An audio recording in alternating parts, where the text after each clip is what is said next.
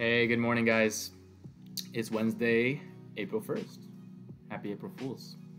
Sorry for the delay today. We had our department meeting this morning, and then during the meeting, I was looking at the calendar, and I was like, oh, shoot, I got my days mixed up. I thought the activity was for Friday, but it's actually for today. So I know some of you guys, actually, you're probably all still sleeping, but some of you might be up already downloading the Climograph activity, looking at it, be like, what the heck do I need to do? So I'm here to help you out with that, no problem. I also want to spend a little time just kind of going over the population activity that you guys worked on a Monday and Tuesday, and just make sure you kind of understand what's going on there. So let me pull up the activity first, and we can go over that so that you get some clarity. So here's the activity you worked on Monday and Tuesday. On Monday, you read through the paragraph here. You answered some of those questions. By the way, sorry about the all the crazy formatting and stuff. I don't know, with my Word and Adobe, they just were not happy about converting things correctly. So it took many attempts, and then I finally figured it out. Anyways, on Monday, you answered these questions. You did the first graph. And what you should have ended up with is a graph that kind of looks like this one here. Hopefully you had two lines, one for each animal, one for the snowshoe hare, one for the lynx. And if you're looking at this and you're like, what is going on here? Well, hopefully you see that there's a relationship between the snowshoe hare and the lynx. And before you get too deep into the graph, just something to think about, I'm not going to try to give you all the answers, is, in nature, what is the relationship between hares and lynx, right? Well, hopefully you established that one is the predator and one's the prey. And so a question I'd like you to think about, I'm not going to talk about it too much, is which one controls which, right? In other words, is the snowshoe hare population, if you don't know what a hare is, a rabbit, is the snowshoe hare population controlled by the population of the predator, or is the population of the predator controlled by the hare? And that's something I want you to kind of look at and think about. So if you look at the graph here, you can kind of see that there are some correlations. There's a relationship between the red line and the blue line, in terms of like what happens when one goes up, what happens to the other, when one goes down, what happens to the other, and hopefully based on that you can kind of figure out the relationship. So that was the assignment for day 2, is you had to make this graph, let me zoom out a little bit, and analyze that and answer some of the questions right here in number 2. Then yesterday on Tuesday, you did another graph, and this one we added humans to the population, or to the equation. In 1903, lynx fur coat started becoming really popular. So the lynx started being hunted, and you can see just by looking at the data table here, we basically wipe out the lynx population, right? And so the question earlier we talked about was, what is the relationship between the lynx and the rabbit? Which one controls which? And so if you made the graph for this one, you'll find that it looks something like this. And I know it's really, you can't even really see the blue because it just ends here because they drop to a 0. But when the lynx population is taken out, look what happens to the rabbit. And compare this graph to what would happen if the lynx population were still around. Now I know it's a little confusing because the colors got switched. So in this case, this picture here, the lynx is the red line and the rabbit is the blue line. But in this one, the lynx population is the blue line that you can barely see down there because it basically just stays at 0. And the red line is the rabbit population. You can see that it grows really quickly. And what we wanted you to write about in terms of the CER here, and we kind of gave you a flow chart to fill in, was to answer the question, which is, what are the 2 factors that control the snowshoe hare population? And so even though this scenario really only talks about one factor, right, which is the lynx and the impact of the lynx on the rabbit population, another thing I want you to do is kind of think about what we talked about in the energy chapters and ask yourself, well, what might be some other factors that affect whether that hare population is getting bigger or smaller. And I'll give you a little hint, tying it back to evolution and the idea of competition. Maybe think about that, like what are certain selection pressures, what are aspects of the environment that challenge the hare's ability to survive, and why would it lead to a graph that looks like this, where you can see it's growing very quickly, but at a certain population size, at about 2200 or 2300, it levels out. It doesn't grow anymore. And so you want to be thinking about why that is, and then back that up with evidence in your CER. So that's just a quick overview of what you should have been working on the past couple of days. If you haven't done that, you should definitely get caught up on that. Now today we are going to be working on another activity. That's this one right here. Let me drag that over.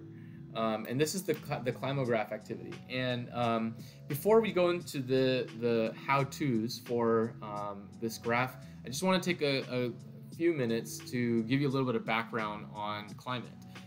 Because there's, I realize I'm not even on the webcam here, so let me pull myself up here.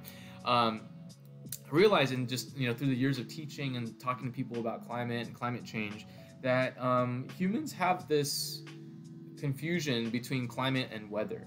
And what I mean by that is, we wake up day to day, you look outside and you say, what's the weather going to be today, right? You ask your Siri or your Alexa or your Google Home or whatever, what's the weather going to be? And we get a set of conditions for that day that can range from really hot to really cold, from really dry to really rainy or foggy.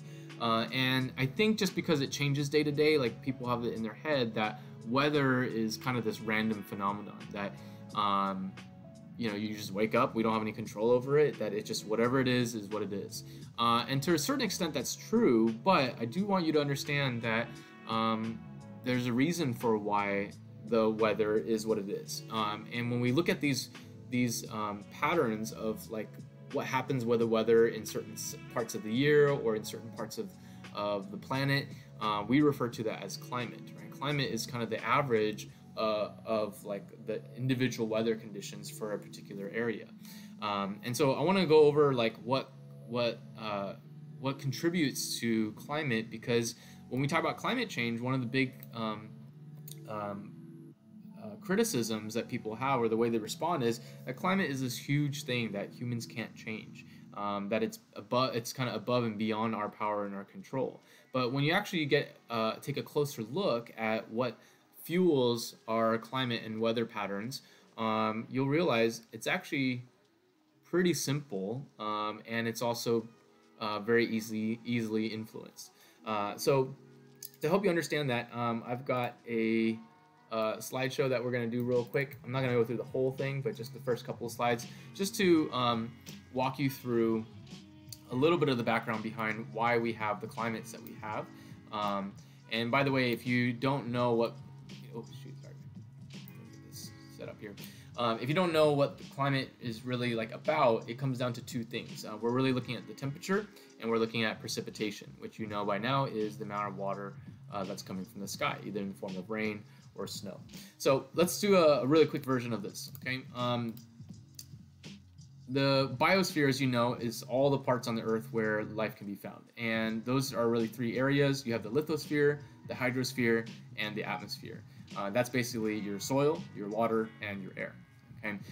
And interactions between all three of these are what create our weather patterns, which then contributes to our climate.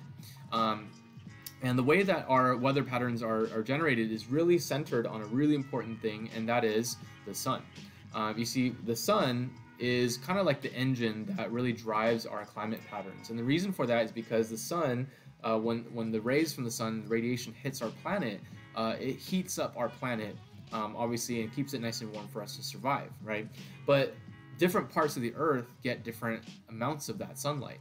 And that's what is responsible for creating these different temperature zones. If you've ever traveled near the equator to South America or parts of Asia, or even just, if you go to the southern states in the US, it is a lot, especially in the summertime, it's a lot warmer, it's a lot more humid than you're going to find in the northern parts of North America, like in Canada. And the reason for that is because of differences in solar heating.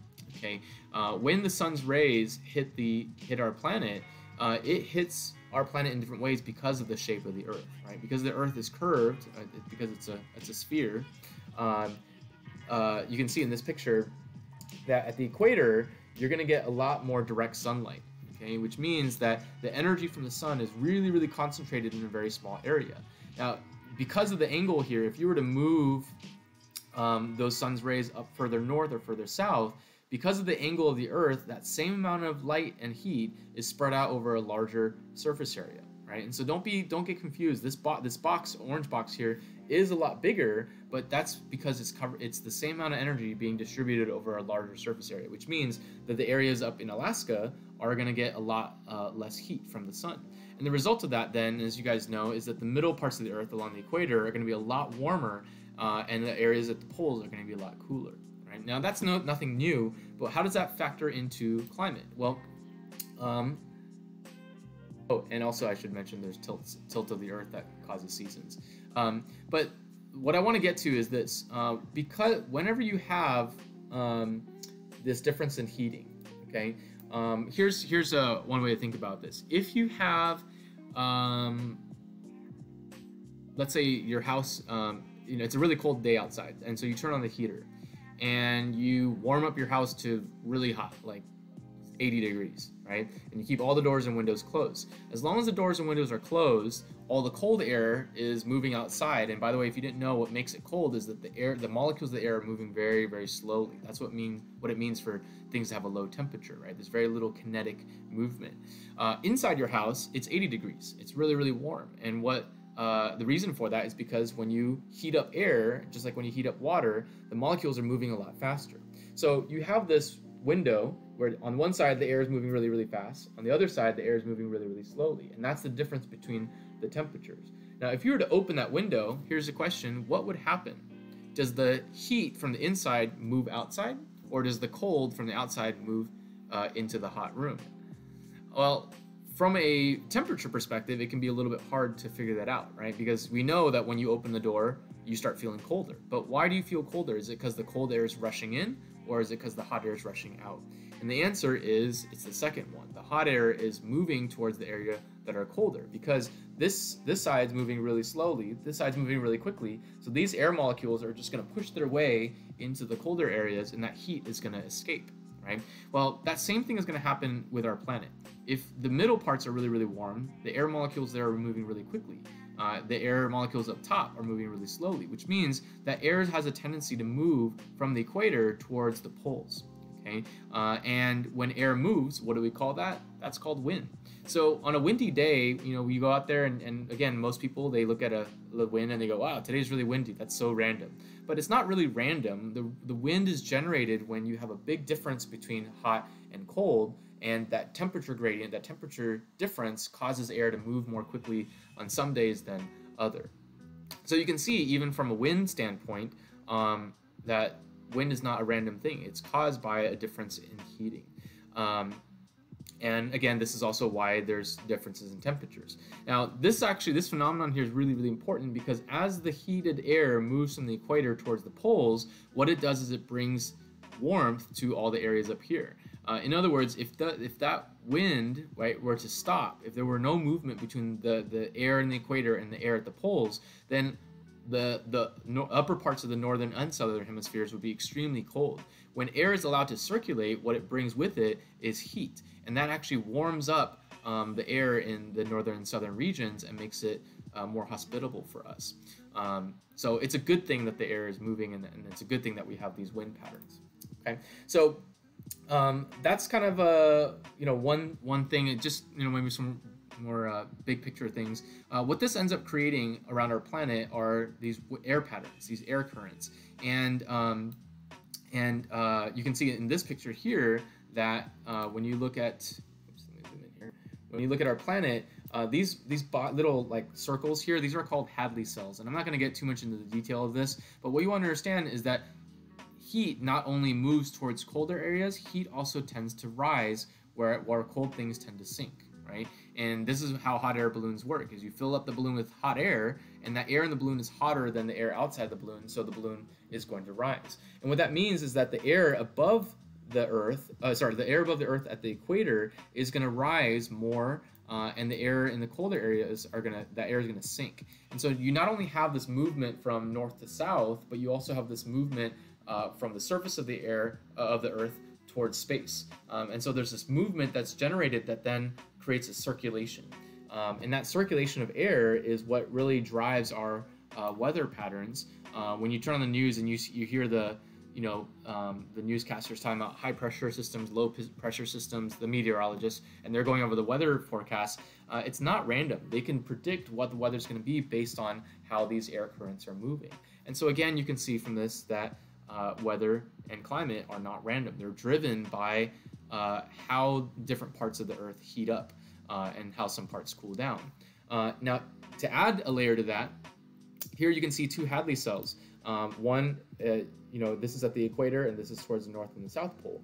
But as the air that's really warm rises, what it also does is, warmth also equals more evaporation, right? So the air that is rising has a lot of moisture in it, and as that moisture gets into the higher and higher parts of the atmosphere, because of the change in air pressure, that water is going to be released, right? So the evaporated water that turns into clouds is going to condense, and we're going to have precipitation. And that's why on the equator, especially in the rainforest, you see so much rain there, because you have so much water that's evaporated, but then as it rises above the equator, right, because the heat is rising, the water is also dumped straight down. And that's why these areas tend to be really, really wet. Now, what does that mean for living things? Well, think about it. If you have water, what is going to grow? Producers. And if you have a lot of producers that make up at the bottom of your food chain, who's going to survive there? A lot of other organisms, right? Now, that the same is not said if you go a little bit north or a little bit south, because by the time the hot air gets up here, it's dropped a lot of that moisture. And so now you have air that is cooling, and it's really, really dry. And so that cold, dry air is going to move a little bit north, and because it's cold, it's going to start to drop down. It's going to drop down on the areas of the planet that are about 23 to 30 degrees, north or south. Now, if you have dry, cold air dropping down and then being sucked in back towards the equator, that dry air is going to take more moisture out of the soil, right? And the result of that is the areas in this region tend to be really, really dry. The soil is going to be really dry, there's going to be very little rain, and the air actually is pretty cold, especially at night. And what am I describing here? I'm describing deserts, right? So you can see that above the equator and below the equator, you're going to have we're going to expect to see some desert regions that even from space you can see are going to be really brown, right? Because there's not going to be a lot of water for the plants to grow. And the result of that is the food chains and food webs there are going to be pretty minimal compared to the ones in the middle here. So zooming out and showing you a picture of our planet now, you can see this slideshow is actually about ocean circulation. We're not really going to cover that, but I do want to show you this picture because if you can see from the view of space, you can see like a band of different habitats, right? All the areas along the equator in both South America and in the Congo in Africa, and through a lot of Southeast Asia as you go through Malaysia and the Philippines and India and even parts of New Zealand, it's super green and it's super lush. And the reason for that is because of it's getting a lot more sunlight from the sun. It's getting a lot more heat, and it's staying nice and warm, which then causes there to be more rain in those areas. But as I said, if you go directly above that green band and below that green band, you're going to see a lot of dry deserts. And that's why you see in northern Africa, right, in parts of Egypt and in Algeria and in the Middle East, it's all desert because all that moisture has already been dropped on the equatorial regions. And we see that in the United States too, is that when you go to Arizona and Texas, it's really, really dry compared to Central America. So what do you get out of this? Hopefully what you see is that the way that the biomes are set up on our Earth are not random at all. The climate that we see in different areas is not random. And even the day-to-day weather conditions are not random. They are a result of air, of water, of heat being circulated in our planet in a very predictable fashion. And all of it ultimately is powered by the sun. So the way that the sun's heat and light are held by our planet will then dictate the weather patterns. And so when we get to climate change, I want you to remember this because the science behind climate change and what we call the greenhouse effect is all based on this idea that if we change the amount of heat being captured by the sun, then everything we just talked about here with wind, with rain, with the temperatures of both the air and the land and the water, all that can start to be affected. And that's kind of the basis of what climate change is about. So that's why we're talking about it. It's really, really important. And there's a whole nother thing going on in the oceans too, but we'll talk more about that when we get to AP. So with that in mind, let's go ahead and take a look at today's activity. I'm almost done here with instructions. You're going to be making a climograph. And what is a climograph? A climograph is a graph that looks at the two aspects of climate, which are temperature and rainfall. And so you can see that on this diagram here, we have on the y-axis the average temperature in Celsius, and on the x-axis you have the average rainfall. Okay, so below that you have a data table that shows 6 of the major biomes on our planet. You have the deserts, the temperate grasslands, the tropical rainforest, a temperate forest, and a coniferous forest, and then the tundra. If you're not sure about the difference between a temperate and a coniferous forest, the temperate forest is the forest where every fall and the winter most of the trees lose their leaves. So think of the mountains in like the Appalachians on the East Coast. In the springtime and the summer they're really, really green, but in the wintertime all the leaves have fallen and they're basically just bare skeletons of trees. Coniferous forests, on the other hand, are also known as evergreen forests.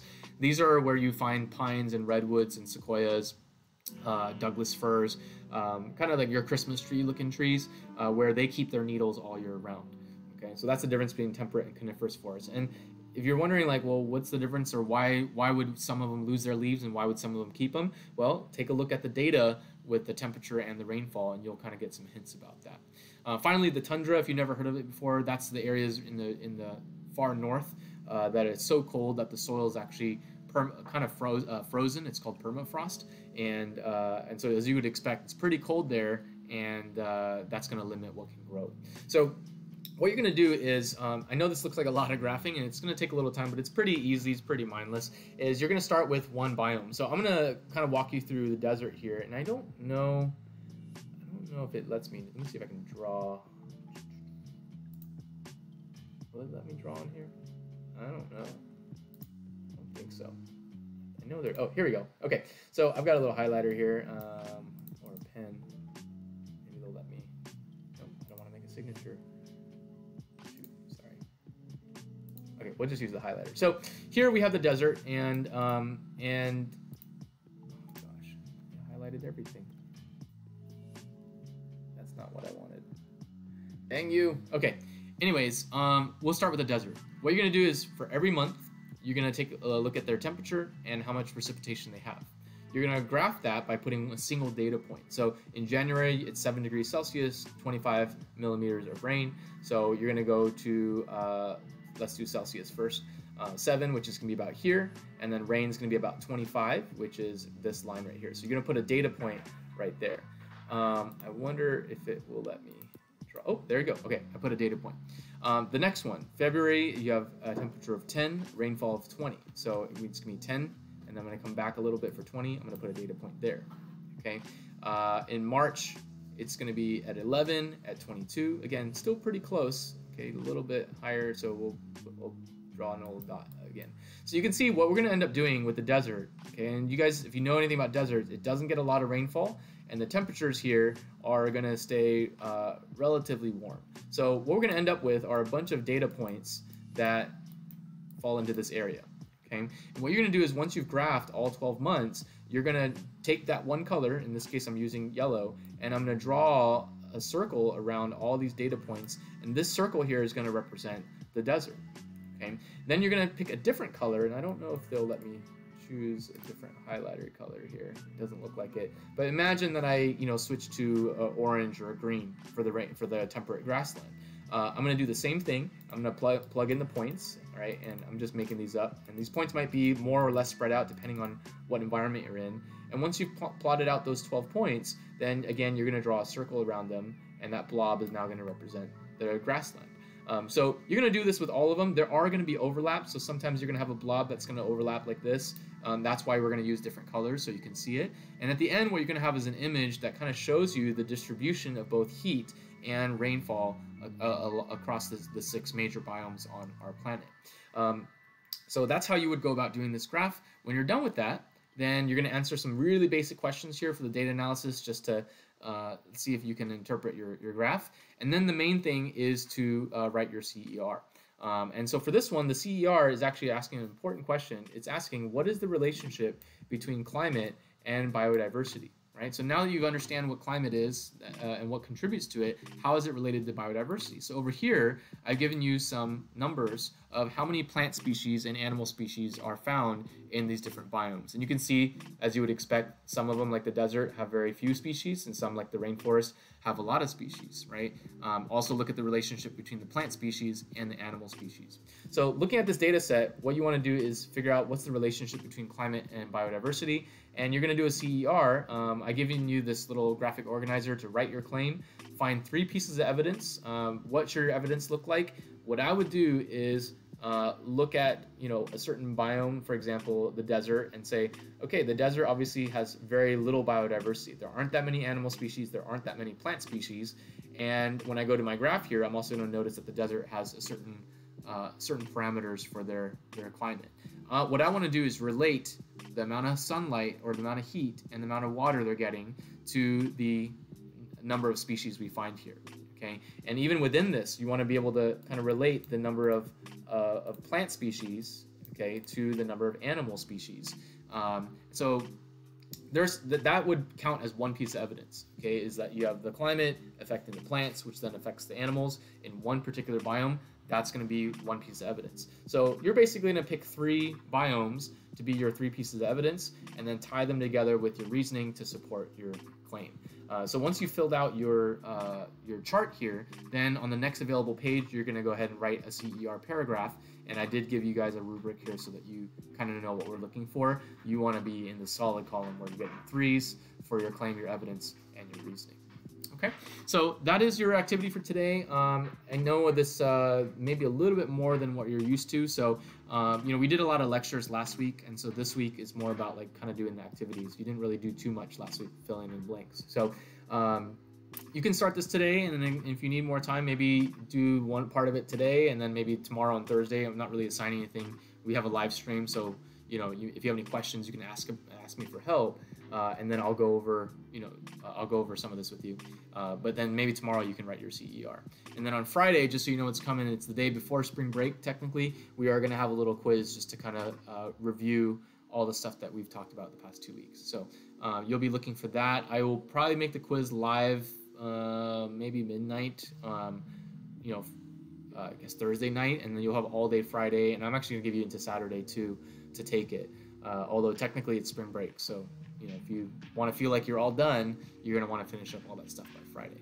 Okay, and then for sure, obviously, don't take that quiz until you've done these activities and watched the PowerPoints and fill out the worksheets, because the quiz is going to be based on all that. Okay, so I hope that's helpful, and if you have any questions, just post a comment below or shoot me an email. All right, have a great day. I'll see you later.